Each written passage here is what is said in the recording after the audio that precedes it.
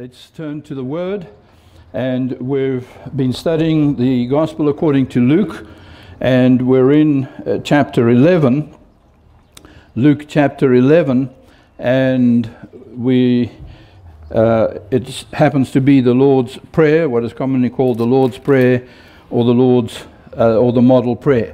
So let's read Luke 11, verses 1 through 4, and we're in verse 4 this morning. Luke 11, verse 1, Now it came to pass, as he was praying in a certain place, when he ceased, that one of his disciples said to him, Lord, teach us to pray, as John also taught his disciples. And so he said to them, When you pray, say, Our Father in heaven, hallowed be your name. Your kingdom come, your will be done on earth as it is in heaven. Give us day by day our daily bread. And forgive us our sins, as we also forgive everyone who is indebted to us. And do not lead us into temptation, but deliver us from the evil one. So we're in verse 4, and this is a very difficult verse to understand and to interpret. And so please stay alert, because there are details that we need to figure out as we go through the verse. As I've been studying these verses again, I've been amazed at how glibly people pray these words without having a clue as to what they are saying, without understanding even the most basic implications of those words. And so I do pray that the Lord would help us this morning, that we might be able to understand what it is that the Lord Jesus is trying to convey in these words. And so there are two parts of and obviously I'm just going to deal with the first half of the verse. The first part, forgive us our sins, and then I'm going to deal with the second part, for we also forgive everyone who is indebted to us. So the first part deals with asking for forgiveness of sins, or what we commonly call the confession of sins. And obviously our confession is to God, it's not to a man. He alone is the one who is able to forgive. And so the problem here is, what do we mean by this? And again, we can so easily just pray and say, Lord, forgive me for my sins. Now, remember, sorry, I needed to start at the beginning. This is not a prayer for those who are not born again. Remember that the prayer begins, Our Father. So if God is your Father, then this applies to you. If God is not your Father, then this verse does not apply, or none of those verses apply to you. If God is not your Father, then you need to be born again. Your sins, your past sins, need to be washed away by the blood of the Lord Jesus Christ. This verse is not dealing with my past life. That needs to be dealt with in the born again experience, needs to be dealt with in the cross. And this is dealing with ongoing sins of those who are already born again. The ongoing sins of those already born again. Now, we'll see in 1 John, he says that if we say we don't sin, well, then we lie. The fact is that we all continue to sin, even though we are born again. And in fact, there's an article which is you should have received or will receive this morning, which deals with that process of being born again and God dealing with our past sins. But as we continue to live our life, we continue to sin. Hopefully we're sinning less and less as we continue, as we grow in grace, as we grow in what we call sanctification. But the fact is that we do sin, and we will continue to sin until the day we are transformed into the image of Christ. The problem is now, how do I deal with those sins? What do I do with them? The one option is just to ignore them. And that's what many Christians do. They say, well, I'm saved, I'm born again, I'm going to heaven, and so it doesn't matter. So they live blindly, they continue to sin, they don't repent, they don't confess those sins, they don't change anything, and that's a very, very dangerous place to be in. I think many Christians are in the sort of middle group who pray this prayer. They come to the end of the day or the end of the week or whenever it is, and they say, well, Father, forgive me for my sins. Except that it doesn't quite work that way. You know, it's fascinating to watch how people apologize to other people. I'm sorry if you misunderstood me. That's not an apology. It's putting the guilt on you for my bad communication. It's not taking responsibility. You see, here's the heart of this issue of confession and of asking for forgiveness is accepting responsibility. So when I say, I'm sorry you misunderstood me, I'm not accepting responsibility. I'm putting the guilt on you. Or the other thing is, forgive me if I did something wrong. But you know you did something wrong. You did something particular, specific wrong, whether this is to God or whether this is with your brother or sister. And so there's a need to take responsibility again. And this is the problem with this verse, is that we come to the end of the day, we say, well, Lord, just forgive me for my sins today, without accepting responsibility for my actions during that day. And the problem with that, and I accept that God can and does forgive when we ask for general forgiveness, but the problem with that is that we don't learn. Part of the process of confessing our sin is learning from our mistakes. If we don't take responsibility and we don't go through our day, and in fact it doesn't need to be, it really should be more than once a day, and for some Christians it's only once a month as we come to the Lord's table, unfortunately. It needs to be all the time during the day. There needs to be a constant awareness. No, I did the wrong thing. I didn't do the right thing. I thought the wrong thought. And there needs to be an instant call upon the Lord for forgiveness. Lord, sorry, I did the wrong thing there. I reacted in the wrong way. And there needs to be acceptance of responsibility and confession before God. And He forgives us. He is gracious and He is kind and He is loving and He forgives. But in that process, we're also learning that we can't keep doing the same thing over and over and over. When we don't look at ourselves objectively and we don't look at the things that we have done wrong, whether that's in our relationship with someone else or in our relationship with God, and we just stumble along and we repeat the same thing over and over and over, there's no growth. There's no learning. Any skill that you learn, and I'm not suggesting that our faith is a skill, but any skill that we learn, you have to learn by your mistakes. And so you do something and it doesn't work out.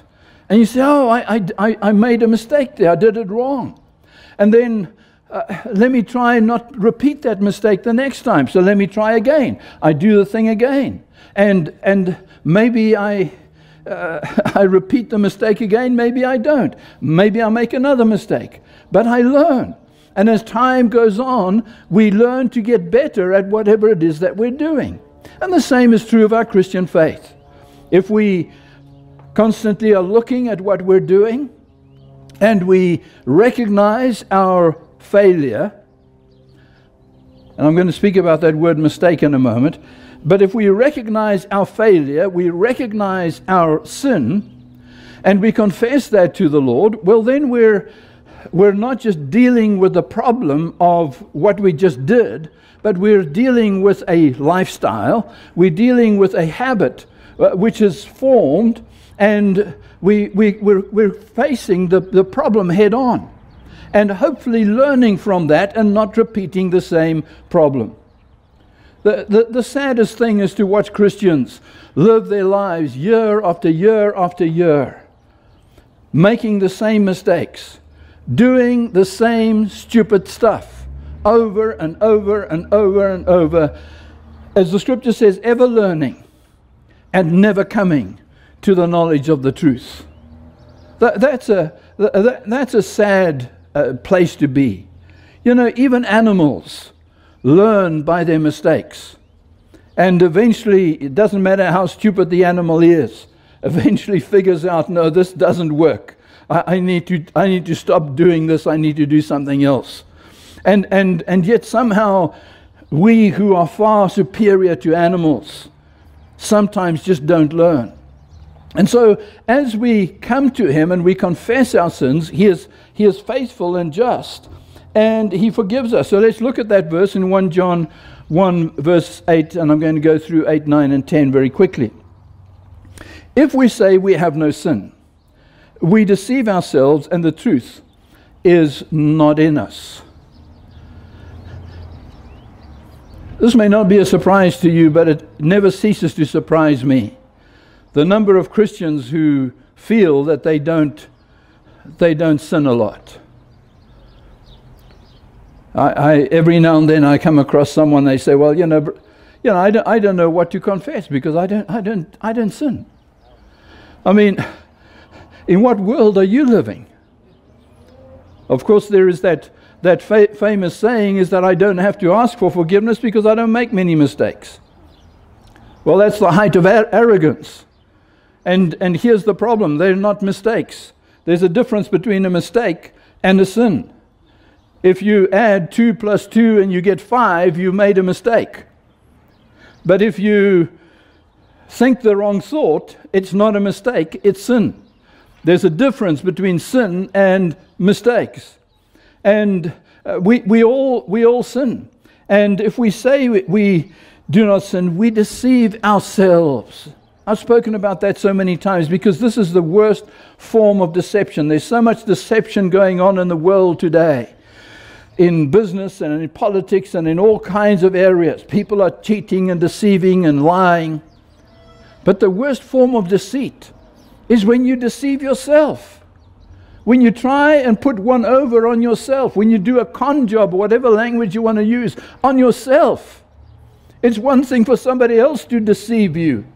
And it's another thing for you to deceive someone else. But to deceive yourself is the height of foolishness. And when we say we have no sin, we deceive ourselves. But here's the flip side of the coin. If we confess our sins, he is faithful and just to forgive us and to cleanse us from all unrighteousness. The word confess there means to agree with God's testimony. When God says that all have sinned, I need to agree with that. When God says that I sin, I need to agree with that. And so there's a need for us to confess. When we confess, we're taking responsibility. And in that process, we're obviously asking God to forgive us. And so it's absolutely vital that in our prayer life, on a regular basis, we ask for forgiveness. We confess our sins. And the blood of Jesus cleanses us. That's the wonderful thing. He is just to forgive us our sins and to cleanse us of all unrighteousness. And then verse 10 says, if we say that we have not sinned, we make him a liar, and his word is not in us. Remember that John is not writing to unbelievers. He's writing to Christians. He's saying, my little children. So he's writing to Christians and he's saying, if we say we have not sinned, we make him a liar and his word is not in us. So if we then go back to Luke chapter 11, and forgive us our sins.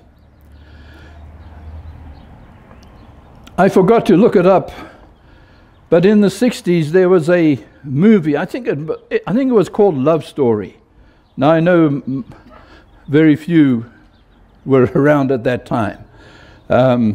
But a famous line in this movie was, love means never having to say you're sorry.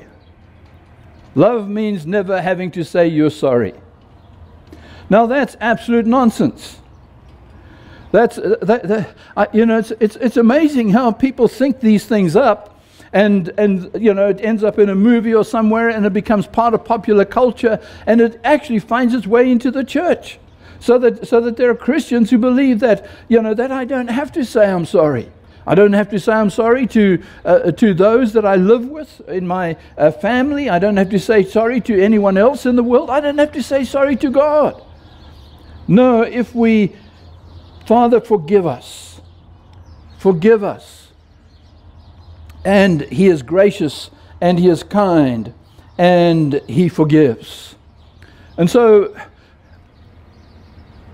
I want us to examine how we keep our accounts with God. We speak about keeping a short account. Some people keep long accounts. What I mean by that is that their debts add up and add up and add up and add up. And then somewhere along the line, they get overwhelmed by their debt, and I'm not meaning their financial debt, their debt to God, because you'll see that He uses the word debt and sin, exchanges those two words. For we also forgive everyone who is indebted to us. So our debts build up, and then eventually we're either overwhelmed by them or we eventually deal with them. No, we need to keep a short account. So when we sin, when we know there is something between us and God, let's deal with it. Let's get it out of the way. And as we get that out of the way, it clears the relationship. You see, here's the problem. Sin always clouds relationships, whether they're human relationships or our relationships with God. And if there is sin, the prophet in the Old Testament says that the ear of the Lord is not heavy, that He cannot hear, and His arm is not weak, that He cannot save. But your sins have made a separation between you and God. And so sin gets between us and God, sin gets between man, and blocks the relationship, kills the relationship. And the more that stuff builds up, the worse the relationship gets. And so we need to keep a short account with God. When we sin, let's deal with it. Let's confess our sins. Now the next part is the difficult part.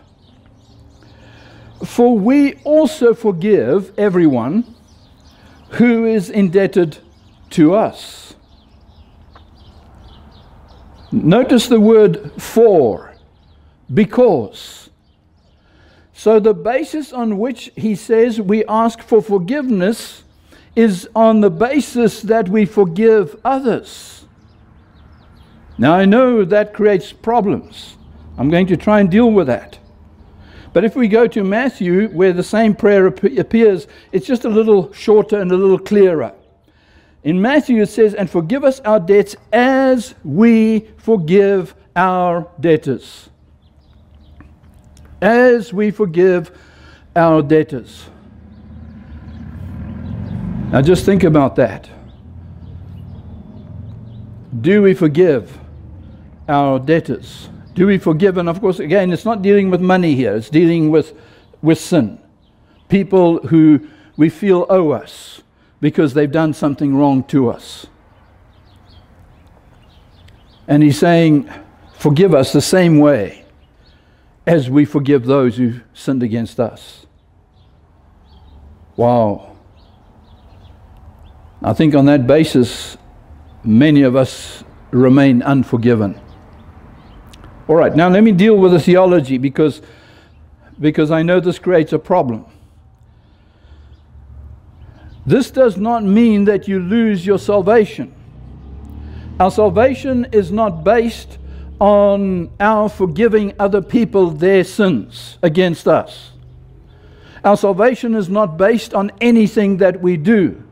Our salvation is based on faith and on the finished work of the cross of Calvary. That deals with our salvation, and that is not affected by whether we forgive others or don't forgive others, or whether we whatever else we do. That is a fundamental of the faith. So now we have two things here. The one is that I'm saved not by works, but by faith. And yet at the same time, he's saying that if we don't forgive others, he's not going to forgive us. In fact, he literally says that. Let me go to Matthew 18. Let me jump forward to Matthew 6:14, where Jesus explains this line in the prayer in Matthew. For if you forgive men their trespasses, their sins, your heavenly Father will also forgive you. What can be plainer than that? I think it's pretty plain. Then he says, if you do not forgive men their trespasses, neither will your Father forgive your trespasses. It's pretty simple, isn't it? All right, so how do we deal with this? How do we explain that I'm saved by faith, and yet he says that we will not be forgiven if we don't forgive others? Now, the first thing that I need to mention, and I'm not going to go down the road on this one too much. I'm going to come back to this in 2 weeks' time once we've finished the end of verse 4.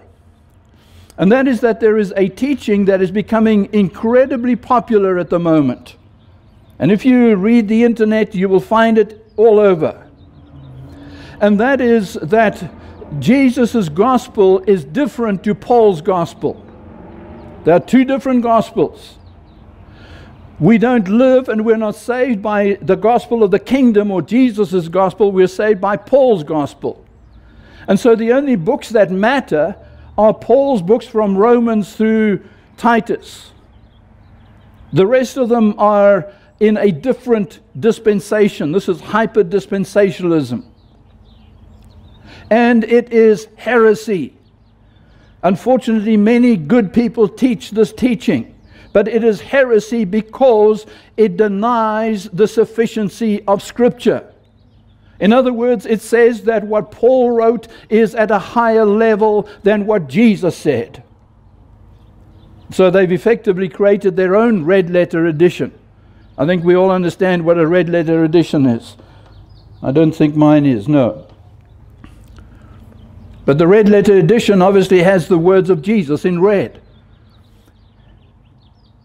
Now, let me just get too sidetracked, but let me tell you quickly that the words of Jesus in red are not more important than any other scripture. Because all scripture is given by inspiration of God. So whether they are the direct words of the Lord Jesus, or whether they are the words of God spoken through the prophet, or spoken through John, or spoken through Luke, it is still the word of God, and they are at equal importance. But what these people have done is they've created their own red letter edition, so the words of Paul are in red letters effectively. They haven't got a physical Bible like that, but that's what happens in their minds. And so all other scripture doesn't matter. Only Paul's writings matter. And as I said, that's a big problem. And so I'm going to deal with that in detail once we've finished at the end of verse 4, as I said, in 2 weeks' time. So we can't go there. All scripture is given by inspiration. All scripture hangs together, whether it's Old Testament or the Gospels or Paul's letters, they all are the Word of God. And so if there are apparent differences, and I use the word apparent, if there are apparent differences, we need to resolve those differences. So here's the thing. I'm not saved by works. I'm not saved because I forgive. And yet at the same time, if I don't forgive, my sins will not be forgiven. All right, now let's think this through clearly. He's writing to Christians. What has happened to the Christians' past sins? It has been washed away by the blood of the Lord Jesus Christ. Old things are passed away, all things have become new. Can those sins be revived? Can those sins be brought back again? No. He says, their sins and iniquities, I will remember them no more. They are gone. They cannot be brought back. We have been born again. So that work cannot be undone when I refuse to forgive. So then what does he say? Well, the problem is, remember the context. If we go back to Luke chapter 4 or Luke 11:4, forgive us. And I'm paraphrasing, as we forgive. Forgive us our sins. What sins is he talking about? Our ongoing sins. If we don't forgive others, then what sins is he not going to forgive? Our ongoing sins. Now that does not keep us out of heaven. Remember, we can never attain perfection at a human level in order to get into heaven. But if those sins are not forgiven, what happens to them? We're not losing our salvation. We cannot, because otherwise we're denying the concept of justification by faith. So what happens if those sins are not forgiven? Well, they stand. And what do? Well, they do a number of things. The first is that they ruin our relationship with God. So I may still be a son, I may still be born again, but there are now issues between me and God. And God doesn't listen to my prayers. Remember, Peter says, husbands, treat your wives right, because if you don't, God's not going to listen to your prayers. So God's not going to listen to your prayers if there are sins that have not been dealt with in your life. You're not going to grow spiritually if there are issues that you have not faced and not dealt with. And in fact, the more serious thing is that there is a potential to backslide. Because your relationship with God is clouded,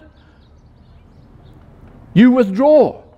And the more you withdraw, the more He withdraws. Until eventually you walk away. That is the potential. But more than that, there is a day of reckoning coming. There's a judgment coming. Remember, this again is not the judgment for whether you're saved or not saved. This is a judgment for rewards. And remember, it says that when we appear before the bema seat, the judgment seat of rewards, we are not just judged for the good, but we are judged for everything we have done, the good and the bad. And so those sins that we have not dealt with, that have not been forgiven, will stand on that day against us and may gain us. We may get into heaven. Remember this concept, that saved so as by fire. We get into heaven, but we can lose our reward. And so all the good things I've done are counted for nothing, because there are sins that have not been dealt with. But worse, there is the potential of being rebuked by the Lord Jesus. And so, folk, we need to deal with these things. And we need to deal with the sins of others against us. And so, we need to forgive so that we may be forgiven. You see, if we go back to Matthew chapter 18, and you know the story well because I've quoted it so many times because it's so important, but there's this man who owes his master a lot of money, and he can't pay, and he goes to the master and he says, I can't pay, I don't have the money. And the master forgives him. And as he goes from the master's presence, he finds his fellow servant who owes him a small amount. And he grabs hold of his fellow servant and he says, pay up. And his fellow servant says, I can't, I don't have the money. And he throws him in prison, in debtor's jail. And Matthew 18:32, so I've just given you the introduction. Then his master, after he had called him, said to him, you wicked servant, I forgave you all that debt because you begged me. Should you not also have had compassion on your fellow servant, just as I had pity on you? You see, the basis on which we forgive others is not whether they deserve forgiveness or not, but we forgive others because God has forgiven us. And when we hold people's noses to the grindstone, when we force others to pay up, we're expressing a lack of gratitude for what God has done for us. Because at the end of the day, the sins that we have done against God is 1,000,000 times more than anybody else has ever done to you. And I know some people say, well, you don't know what people have done to me. I have a good idea what people do. And yet it doesn't compare to what we do to God. And yet He forgives us. And He doesn't just write it off. He pays the price through His own Son who dies in our place on the cross of Calvary. And on that basis, we're obligated to forgive others. Now the problem here is that there are many Christians who will not forgive because they say, well, this person did this thing. And if I forgive them, they're going to get away with murder. No, they are not going to get away with it. We need to understand clearly, when somebody does something wrong to you,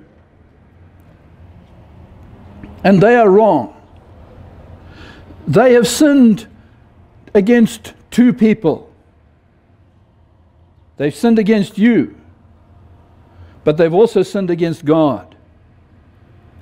You remember the prodigal son? He comes back and he says, Father, I've sinned against heaven, against God, and against you. There are two issues here for the sinner. The fact that you forgive the sinner does not remove the issue between him and God. God will hold him accountable. Vengeance is mine, I will repay, says the Lord. And so to hold something against someone because you feel you're letting them off the hook, no, they're not off the hook. God will deal with them in His time. But you know, when we don't forgive, not only does God not forgive us, but we literally drink poison. I've used the illustration before, but it's so real. Holding a grudge, which is just another way of saying not forgiving. Holding a grudge against someone is like eating rat poison, and you hope that the rat's going to die. The rat's not going to die. The rat didn't eat the poison. You ate the poison. And it will kill you. Folk, it will kill your relationship with other people. It will kill your relationship with God. It will destroy your life. People are eaten up with bitterness and with the desire for revenge, and with hatred. And folk, these are not things that belong in the Christian community. We've seen enough of it in these last few months. People who claim to be Christians, but they're burning up with anger, with bitterness, with frustration because of what other people are doing. It's got nothing to do with us what other people are doing. And when people forgive us, we forgive them because He first forgave us. Now that's very simple, but it's very, very hard to do.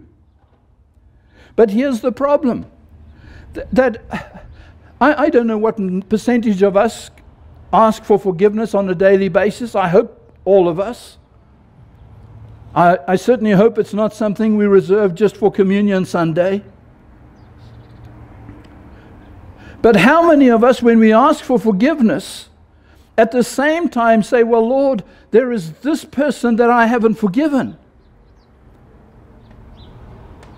Now, I'm not going to get into the mechanics as to whether you need to go and speak to that person or you don't speak to them. That's a whole other level of complexity, because sometimes it just makes the situation worse.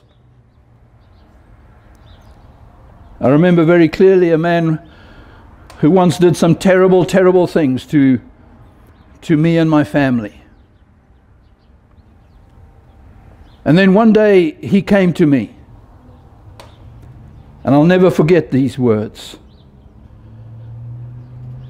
He said, "Brother, I forgive you. Brother, I forgive you. I hadn't done the wrong. He had physically tried to destroy my family and destroy my ministry, because I called him out for sin.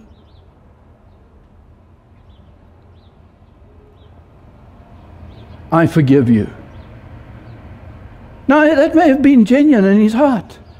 It didn't help the relationship,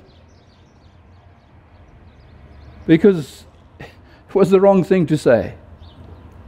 So I'm not going to get into how you deal with it practically. How you deal with it practically must flow, first of all, from a genuine forgiveness in your heart towards that person. Until that happens, there's no use speaking to them and saying, "Please forgive me," or "I forgive you." Because it's not real. It's got to get real in your heart. And I know this is not easy. I've shared with you before, it took me decades. I can't remember anymore, 30, 40 years, to come to terms with what my father did to me, and to come to a place where I genuinely forgave him.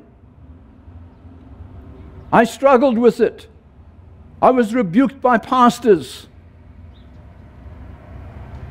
But I wasn't going to do something that wasn't real. And I thank God that in time He helped me to come to a place where I genuinely forgave. And then I was able to face Him. And folk, we need God to help us. I know it's not easy. I have been there. I still struggle today. And so we need to say, "Lord, please help me to forgive. Help me not to hold grudges. Lord, help me to forget." I'm not even going to get into forgiving and not forgetting, or whatever the saying is. We need to do more than forgive. We need to forget. It needs to get out of the way, so that our relationship with that person can be healed, so that our relationship with others can be healed. Because if we have these bitternesses, it affects our relationships with everybody else. And it affects our relationship with God. Now, I told you this is not going to be easy. But Father, forgive me as I forgive others. I think you can see that this is not a prayer that we can just pray and just say the words, because there's far more to it than what we imagine. How many times must I forgive? Well, they asked Jesus that question, you remember, and He said 70 times 7. 490 times a day. 490 times a day we need to forgive. Oh, but if I forgive them, then they're not going to learn anything. Let me share with you many years of being in the ministry. You don't get to teach people anything. I have never been able to teach anyone anything. And neither will you, unless the Holy Spirit teaches them. Only the Holy Spirit can deal with them. All I can do is do what God asks me to do. And He's asking us in this context to forgive, so that our relationships may be clean, and particularly our relationship with God may be clean. Now we're about to come to the Lord's table. And every time we prepare, we remind you, spend time doing exactly what I've said this morning, making sure that your relationship with God is right, that there is nothing outstanding, that there is nothing you've not confessed. And I haven't even begun to speak about repentance. I'll speak about that in 2 weeks' time. But saying you're sorry with no intent to change obviously doesn't count for anything. With saying sorry and not turning away from you and not stop doing what you're doing doesn't help. And so as we come to the Lord's table, there needs to be an examination of our relationship with Him. And there needs to be an examination of our relationship with our brother. And I trust that you've done that as we come to the table this morning. And if you haven't, then please take the time now to examine your heart. Make sure that when we take the cup, and effectively we're drinking from one cup, and thereby we're signifying that we are one. We're drinking, eating the same bread, the same Christ. We're saying we are one, when in fact we may not be. And so there needs to be an examining as we come to take the bread and the cup. Lord, we pray that you'd help us. Lord, these are words that we all know off by heart. Lord, many of us, particularly those who've grown up in some kind of traditional church, have said these words hundreds, maybe thousands of times, without even beginning to understand what it is that we're saying. Help us, Lord, to understand. Help, Lord, that we may begin to grasp the immense grace that you extended to us when you forgave us our sin. And Lord, help us to see in that perspective, in that light, that what others have done to us is nothing in comparison to what you've done, what we've done to you. Help us, Lord, to forgive. But Lord, help us to take ownership of our sin and to confess our sins, that you might be able to deal with them. And so, Lord, these are difficult things, Lord. They sound so simple, and yet they're difficult to speak on. They're difficult to understand. And I pray, Lord, that by your Spirit you'd write these things upon our hearts. I ask this in Jesus' name. Amen.